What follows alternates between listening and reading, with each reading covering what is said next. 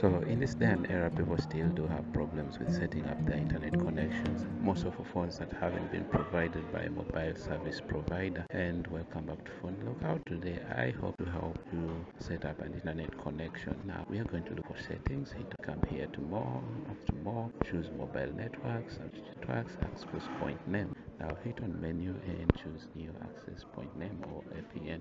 Now under name you can place any random name that you want. I am going to call mine Phone Lookout and say okay.